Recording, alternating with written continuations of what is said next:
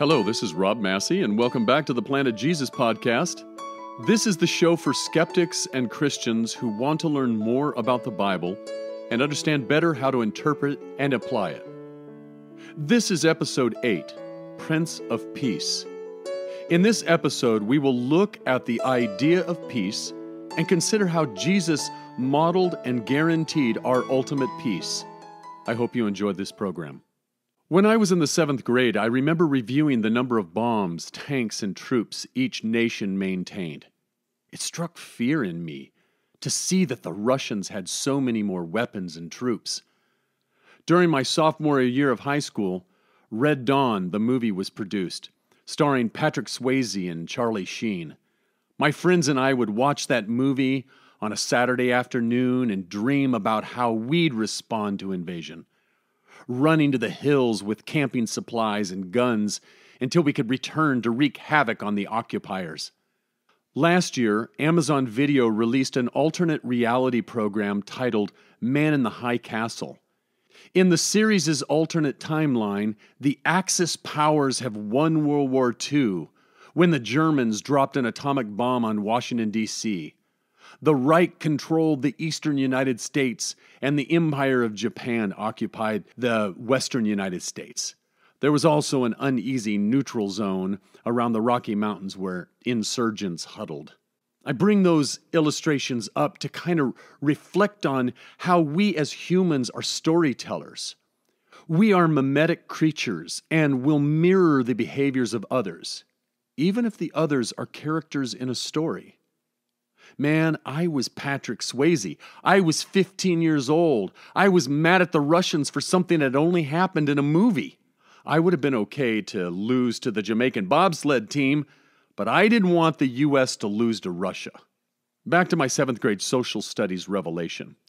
When I saw how many nuclear bombs, or maybe it is better to use the term we applied during the Second Gulf War, weapons of mass destruction, I realized that in 1979 we had enough destructive power to destroy most of the human race. Now, my dad was a paratrooper and a bouncer in a bar, so he was an advocate for strong national defense. He would see the nuclear disarmament protest groups like Greenpeace on the news and express his belief that they were traitors, and some of them may have been. His narrative for peace was peace from a position of strength. If I heard him say that once, I heard him say it a dozen times.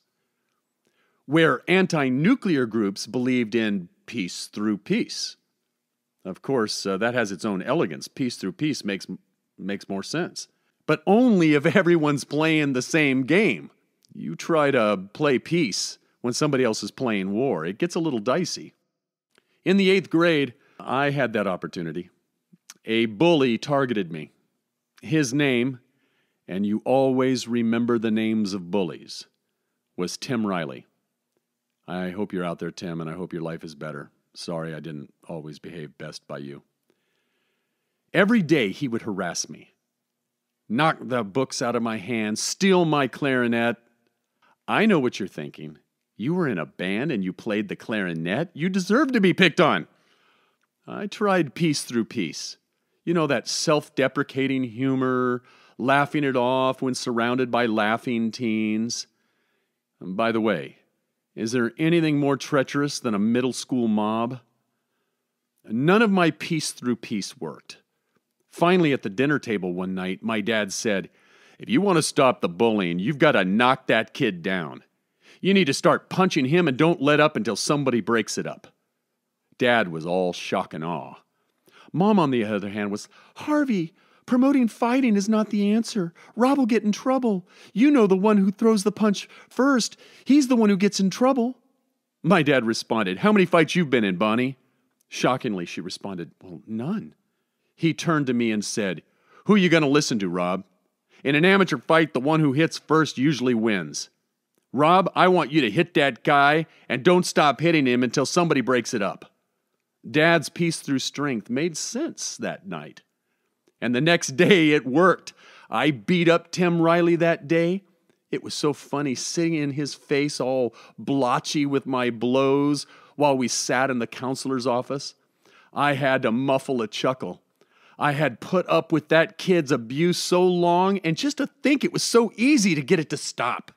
Creating peace through strength is effective, and it's intuitive. There has never been a world power in all of history that has not obtained its position from military strength. But my mother and the nuclear disarmament approach of peace through peace seems to possess its own logic. If the means of destroying each other were removed, then mutually assured destruction would be avoided. Of course, since this is the Planet Jesus podcast, I may posit another option. Nuanced and not as obvious, but intuitive once examined. It was Jesus' approach to peace. The problems at the macro level are more complex than at the micro level. Just as an invasion by the Russians in the 1980s or a German victory during World War II would have had greater impact than my fight with Tim Riley. But that's what's interesting about the life of Jesus. It was lived at the micro level, small villager, insignificant family, itinerant rabbi. But his life and words struck a nerve across the political and social spectrum, bringing both Rome and Jerusalem down on him. Let's take a look at some of the biblical thoughts on peace and see what conclusions we can draw. In the Hebrew Scriptures, Isaiah, the prophet, in Isaiah chapter 9, verses 2 through 7, has something to say about the replacement of violence with peace. But before we read Isaiah 9, we need to understand what the nation of Israel was going through. King Uzziah, a beloved king who had reigned for many years, he had died. This was destabilizing and opened the country up to potential attacks from the growing power of Assyria just north of them. There were a succession of good and bad kings, lots of turmoil. So with that in mind, let's read what Isaiah tried to encourage the people with. Isaiah chapter 9, verse 2. The people who walked in darkness have seen a great light. Those who dwelt in the land of deep darkness, on them has light shone. You have multiplied the nation. You have increased its joy. They rejoice before you as with joy at the harvest, as they are glad when they divide the spoil. For the yoke of his burden and the staff for his shoulder, and the rod of his oppressor, you have broken as on the day of Midian. For every boot of the tramping warrior in battle tumult, and every garment rolled in blood will be burned as fuel for the fire. For to us a child is born, to us a son is given, and the government shall be upon his shoulder, and his name shall be called Wonderful Counselor, Mighty God, Everlasting Father, Prince of Peace. Of the increase of his government and of peace there will be no end, on the throne of David and over his kingdom, to establish it and to uphold it, with justice and with righteousness, from this time forth and forevermore. The zeal of the Lord of hosts will do this. Oswalt, in his commentary on Isaiah, writes, quote, when every human attempt to bring light has failed, then God will bring light, not because he must, not because human craft has discovered the key to force him, but merely out of his own grace, end quote. The rebellion of the Jewish leaders, and at times the people themselves, led to this national crisis. But they were going to have an increase in joy. Despite the trouble, their joy was going to return to them. Joy is the natural response when one goes from occupation to freedom. Although the succession of hostilities would allow them to return to their fields and their harvests would increase, Isaiah talks about the joy in comparison to how they feel with a good harvest. Isaiah uses the simile as to say what kind of joy they'd have. Their joy would be from an absence of oppression, not the fact that they had grain and food again, although that was essential. But it was that they felt a sense of liberation and they realized that God would fulfill his promises, the promises that he had made to their forefathers. Not so much the material blessings, although that's not excluded.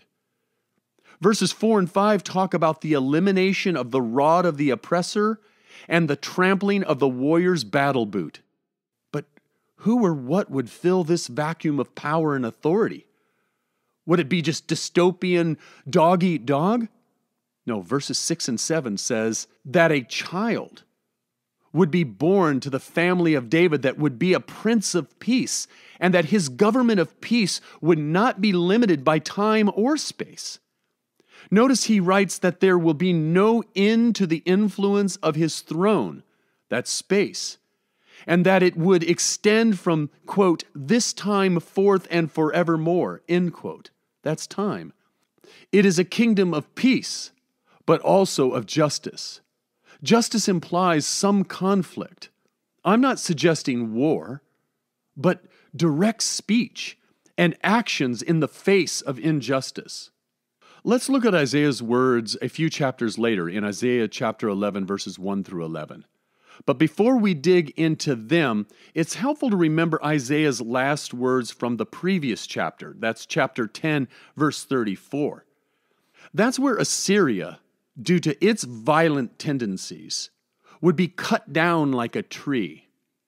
So, with that image in mind, we will begin to read chapter 11.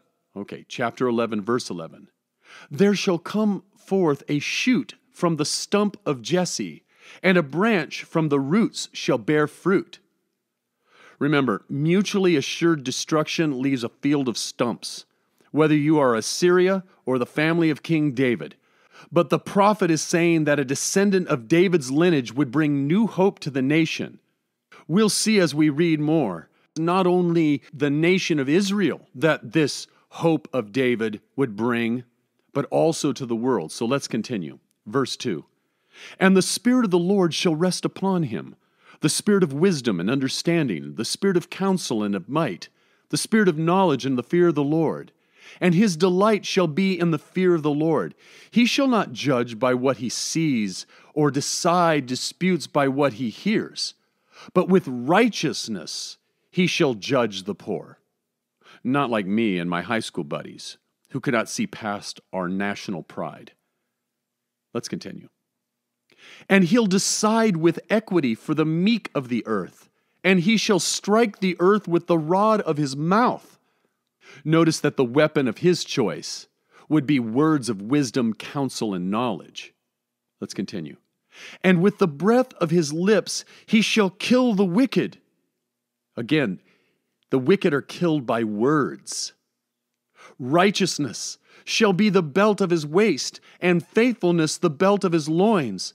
The wolf shall dwell with the lamb, and the leopard shall lie down with the young goat, and the calf and the lion and the fattened calf together. And a little child shall lead them. The cow and the bear shall graze, their young shall lie down together. And the lion shall eat straw like an ox. The nursing child shall play over the hole of the cobra, and the weaned child shall put his hand on the adder's den. They shall not hurt or destroy in all my holy mountain, for the earth shall be full of the knowledge of the Lord as the waters cover the sea. See, the scriptures don't cover up the fact that there are predators and prey in the world, only that under the influence of the promises of the King, each nature would be changed so that cohabitation would be possible. I love the phrase, they shall not hurt or destroy in all my holy mountain. Now, that's a great promise. Let's continue. Verse 10. In that day, the root of Jesse, who shall stand as a signal for the peoples. Now, here, a signal is like a rallying flag. The king would become a rallying point for the people of God, but not for them only. Notice what he says in the next verse. Of him shall the nations inquire, and his resting place shall be glorious. In that day the Lord will extend his hand yet a second time to recover the remnant that remains of his people, from Assyria, from Egypt, from Pathros, from Cush, from Elam, from Shinar, from Hamath, and from the coastlands of the sea. He will raise a signal for the nations and will assemble the banished of Israel, and gather the dispersed of Judah from the four corners of the earth. Look at this king would be a king for both Israel and the nations. What an amazing promise. So Isaiah is saying, despite the turmoil, pending destruction from the global superpower, the turnover of kings and all the economic hardship that results from that kind of destabilization, the world could hope in a wise, peace-driven king who would expand his kingdom through the words he spoke. Let's look at a Christian reflection on peace. Last week on my flight home from New York City, I read some of the prayers from the Book of Common Prayer used by the Anglican Church. There were 2 evening prayers that stood out to me relative to peace. The first reads, "O God, from whom all holy desires, all good counsels, and all just works do proceed, give unto thy servants that peace which the world cannot give, that both our hearts may be set to obey thy commandments, and also that by thee we, being defended from fear of our enemies, may pass our time in rest and quietness, through the merits of Jesus Christ our Savior. Amen."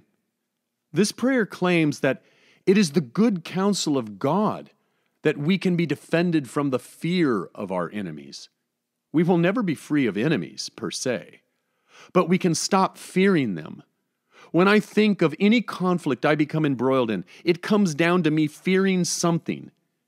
If we believe the Hebrew narrative of a king who would bring peace, which the writer of this prayer seemed to believe, then we can be free from fear despite our current circumstances. The second prayer reads, "Lighten our darkness, we beseech thee, O Lord, and by thy great mercy defend us from all perils and dangers of this night, for the love of thy only Son, our Savior, Jesus Christ. Amen." The foundation for Christian peace is the hope that Jesus will save and protect. This salvation goes beyond a warm internal feeling of acceptance or saying the sinner's prayer. It's not a formula. It's a reality. It extends to a promise that whatever occurs, the King will vindicate you. Perils and dangers will come to everyone. But the promise from God is that that is not the final answer. Justice will prevail, and by justice, don't think retribution on your enemies, but renewal and rectification, the setting of all things to being right again. The writers of these prayers are simply mirroring what they were taught in the words of earlier Christian authors. For example, Luke records the preaching of Peter in Acts 10. In this chapter, there was a Roman centurion named Cornelius. Now, a Roman centurion had about 100 soldiers that reported up to him. This man, Cornelius, reverenced the God of the Jews. He heard about Peter and sent for him to come and talk to him and those in his household. Let's pick up reading in verse 28. "And Peter said to them, You yourselves know how unlawful it is for a Jew to associate with or to visit anyone of another nation. But God has shown me that I should not call any person common or unclean. So when I was sent for, I came without objection. I asked then, why you sent for me?" First, it is important to recognize that God is breaking down the hostility between Jews and non-Jews. God still wants to break down hostilities between all peoples.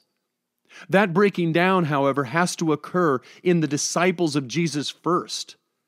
After Cornelius responded to Peter with the backstory on why Peter was sent for, Peter replies in verse 34, "Truly I understand that God shows no partiality, but in every nation, anyone who fears him and does what is right is acceptable to him. As for the word that he sent to Israel, preaching good news of peace through Jesus Christ, he is Lord of all."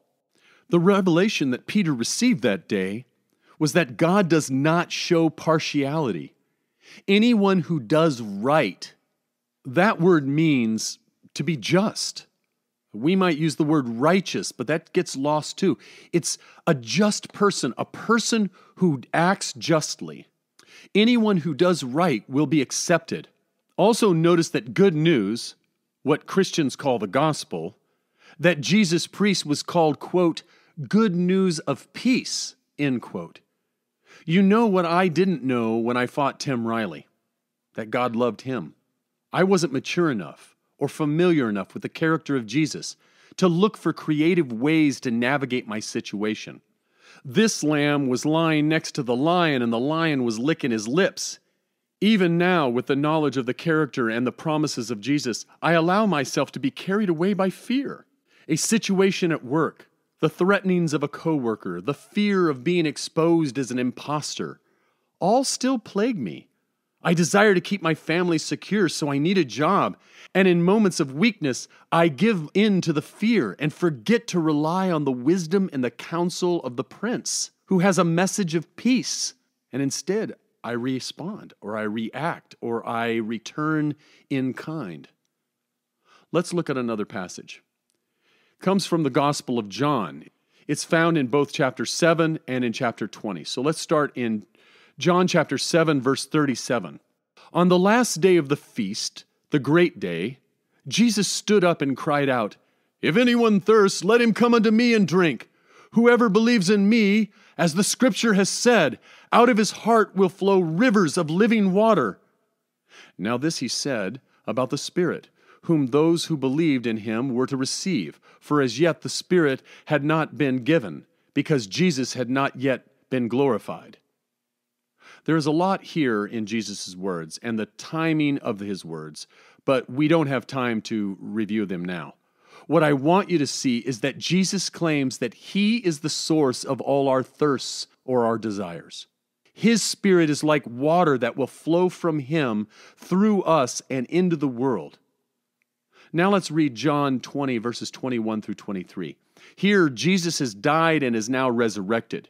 John writes, Jesus said to them again, "Peace be with you. As the Father has sent me, even so I am sending you."